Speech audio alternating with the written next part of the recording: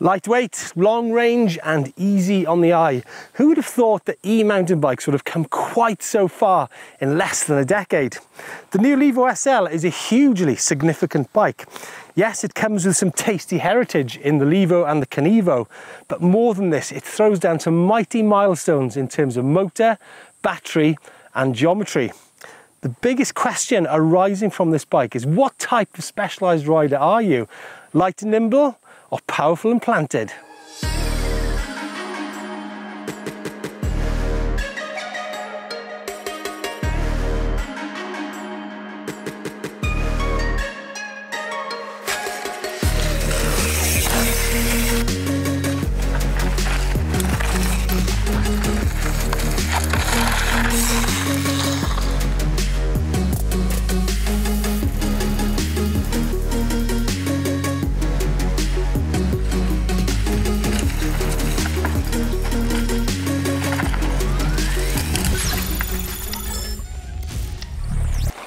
Now, Specialized have invited us out here to South Africa to ride the new Levo SL.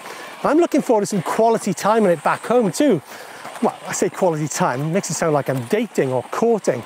But then if you think about it, Specialized e-bikes have been significant not just to riders worldwide, but to the brand themselves. If you think about the last Levo launch in 2018, Mike Sinyard, the founder of Specialized, said it's one of their most important bikes. E-bikes have come a long way. First up then, let's have a look how this bike compares to the Levo. Well, the Levo SL, 17.35 kilograms, twice your power and 240 watts. The Levo, on the other hand, 21.32 kilograms, 4 times your power and 565 watts. So, new motor, new battery and new mindset. Remember, this bike needs to go as far as the Levo. Same time, same distance, 4 to 5 hours. So when you look at the range, the actual riding range of the Levo SL, you have to disconnect yourself a little bit from the ratings on the battery. Because on the Levo, with over 700 watt-hour battery, we've educated the market what range meant. On the SL, we're talking about 320 watt-hours. So does that mean the range is less than half? And the answer is no, because mini battery, mini motor, in actual riding time in hours, the range is identical to the Levo. So if you and I, we would just go fully charged bikes, you on a Levo, I'm on a Levo SL, and we would ride them until they're empty, we would be back at this place at the exact same time. So range then, hugely important on this bike, as to are all the component parts. But it really is key to get into the soul of this bike, the philosophy behind it. How does it ride? What does it feel like? How does it compare to the Levo? What are its capabilities? Now, Specialized actually did a huge amount of research before making this bike, and they found that people were actually prepared to forego the power of turbo for a lighter, more nimble bike.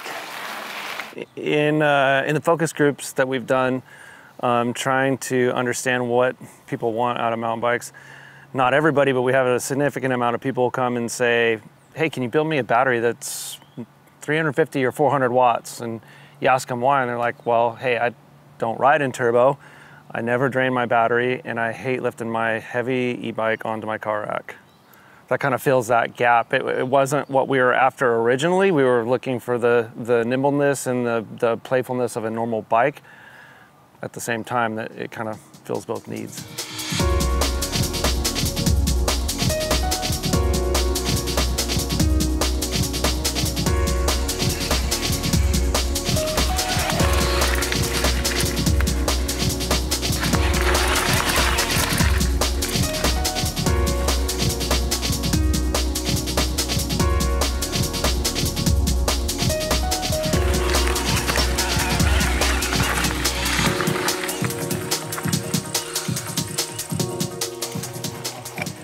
Levo SL then very much takes its cues and its mindset from the stump jumper, similar geometry, sizing and suspension design. Now, what's really interesting is that when Specialized started off their Turbo Levo project about a decade ago, they wanted their motors to emulate the pace of elite level athletes. Now, I weigh about 90 kilos and I've just done this climb, half-an-hour climb, and there were some pro cross-country racers in front of me and they looked like they were about 60 kilos. And in turbo mode, I was actually able to keep up with them just about. So it seems like they might have achieved what they set out to do 10 years ago before they got sidetracked with the Levo. I think what's really cool is that you can actually mix a ride now with different levels of fitness rider. Obviously, I'd have beaten them down the downhill anyway.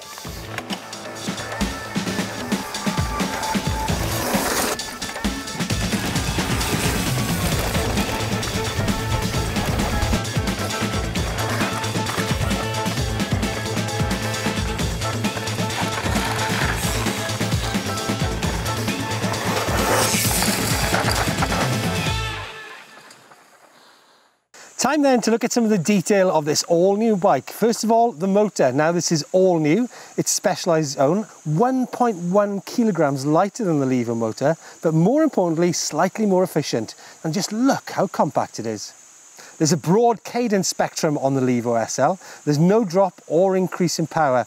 And if your cadence is about 90, then you're running about 80% efficiency. So a very important part for us that in a cadence range of say 50 all the way to 120, 130, we are delivering, and we're delivering on a very high efficient rate and actually a very, very predictable curve. So the motor doesn't pike somewhere, or like where you have to pedal at cadence 70 or you have to pedal at cadence 100.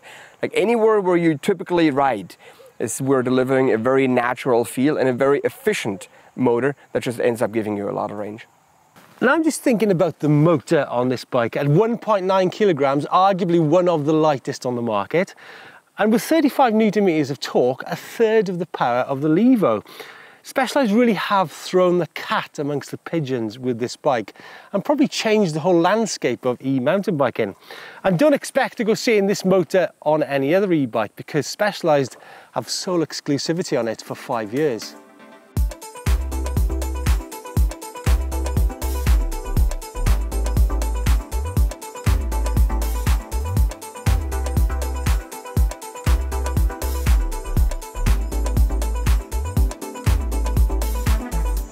The battery, 320 watt hours plus range extenders, which are 160 watt hours. But it's important to recognize here that just because the batteries have less than the Levo, that doesn't mean you can't go as far. Now the frame is in many respects very close to the Levo. However, it's made a little bit more agile by the shortening of the chainstay. The Levo is 455 millimeters in the chainstay. The Levo SL, 437. So out in the trail, that means you can dive into those corners a little bit quicker. So here is the range extender in the water bottle there, and it's very easy. You've got a plug there which unplugs, and this range extender, as I said, 160 watt hours, and it weighs about a kilo. Now I should mention actually that the range extender only comes as a package on the S-Works and the Founder editions of this bike. Now the Founder edition, limited edition bike, 250 made worldwide, and that comes with 2 of them. I just want to touch on the sizing. Now, there's actually an extra small size of this bike, which brings in the whole possibility of your children riding an e-mountain bike. It comes with 29-inch wheels as well.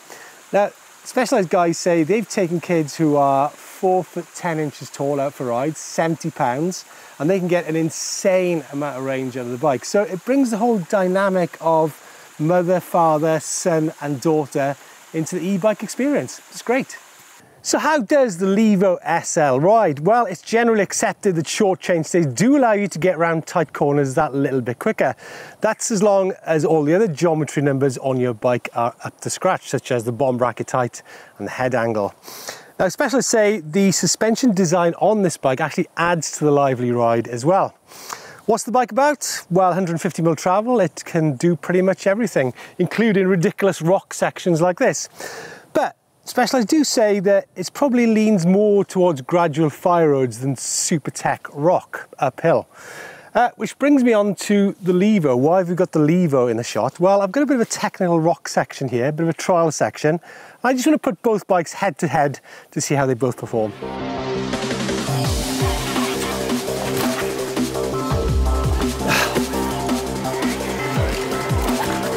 Oh boy. Obviously not everybody's cup of tea, but I think it proved that both bikes can actually do it. Maybe the Levo has the edge when it comes to sections like that. Now let's go back to the chainstay for a minute. Now it's been regarded in the past that longer chainstays do allow you to get up steeper hills a little bit easier, and that's because you can have more weight over the front of the bike. However, because this bike isn't designed to do those ridiculous hills, even though it can do them, the overall geometry on the bike isn't compromised.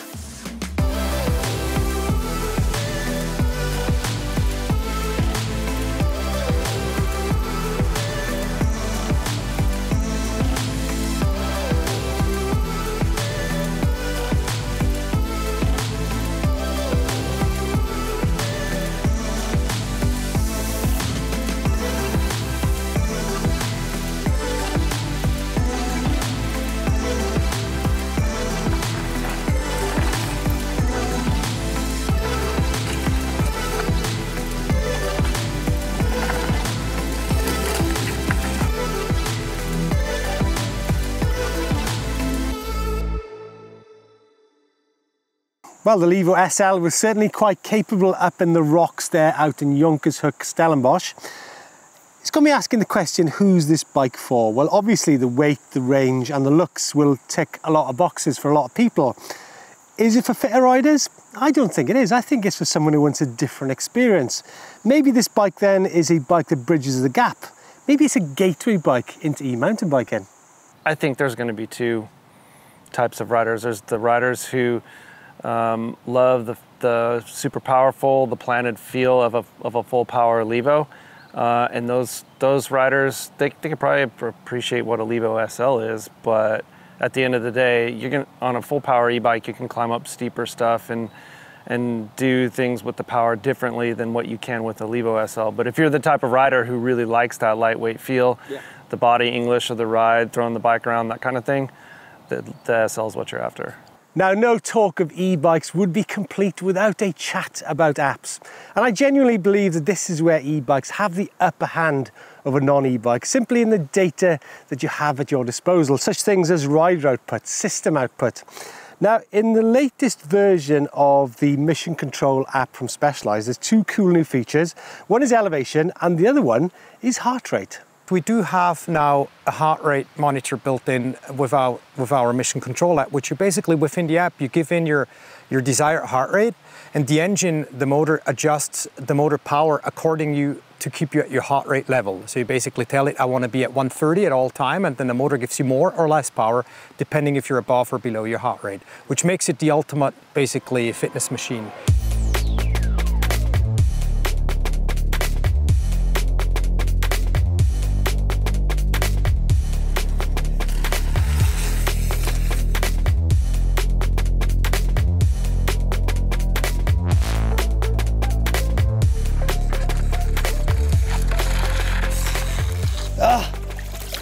Some water finally. So, how does the old SL stand up to a bit of moisture? Well, incredibly well actually. It's rated to IP67, 68, and also it's got a Gore-Tex membrane in there. Now what this does is, if a motor heats up and then you take it home and it cools down, it contracts, it actually sucks a bit of moisture in. So that Gore-Tex membrane protects it from that. Plus, it's got marine grade seals. Right, let's talk about weight for just a minute. Now, we all know that for decades, money has bought you weight savings on mountain bikes, and that, which in turn has saved you, well, I don't actually know what exactly, but it certainly gives you status.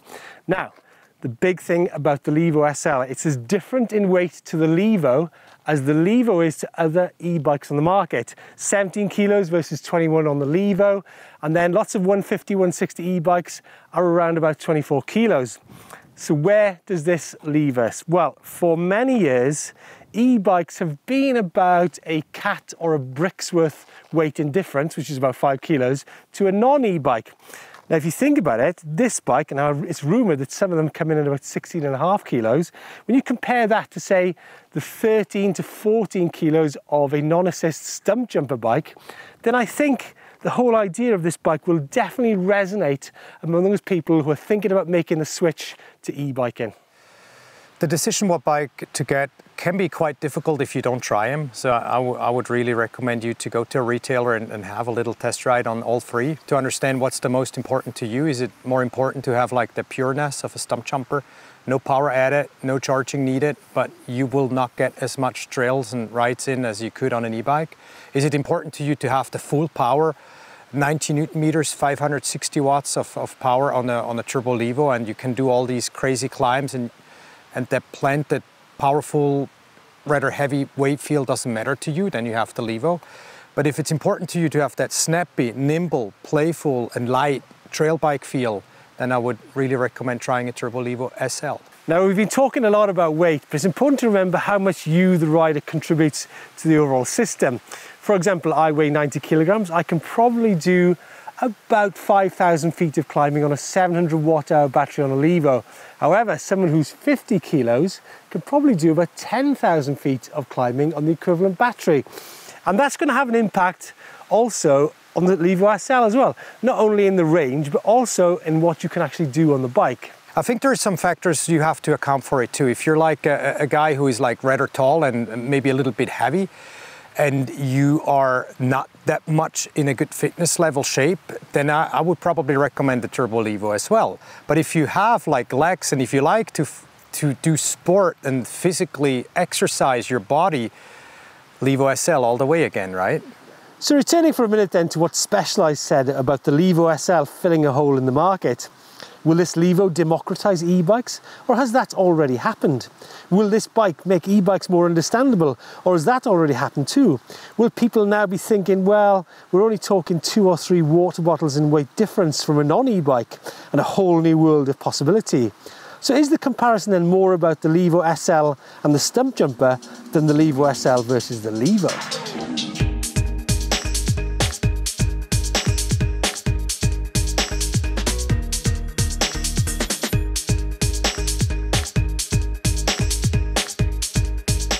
Yeah, Levo SL is a big milestone in the history of e-mountain bikes. It's a big game changer that is just opening an all new category. So the Levo has a new stablemate and e-mountain biking has a new discipline. One thing's for sure, it's an incredibly exciting time to be involved with mountain bikes. But nevertheless, some big questions here for people looking to buy a new mountain bike. Would you go for a Caneva? Would you go for Levo? Would you go for something like a stump jumper or an enduro, which is a non-e-bike? Or would you go for the Levo SL, lower power, lower weight, more agility? Get involved in the comments down below. In the meantime, if you want to see the story about the development of the Levo, which started quite a long time ago, I'll leave that video down by here. Give us a thumbs up if you like the video. I'm going to go and get some shade from these intense conditions here in South Africa. Don't forget to hit on the globe for more electric mountain bike content. What do you reckon, goats?